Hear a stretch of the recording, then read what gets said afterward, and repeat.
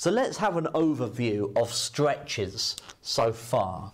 So if we have y equals f of x being transformed to y is equal to k f of x, then this is a stretch parallel to the y-axis.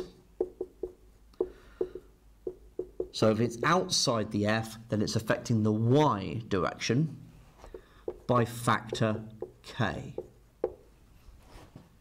If, however, y equals f of x is being transformed to y equals f of kx, then this is still a stretch, but this time parallel to the x-axis because it's inside the bracket and affecting the x by factor 1 over k, thinking of those opposites.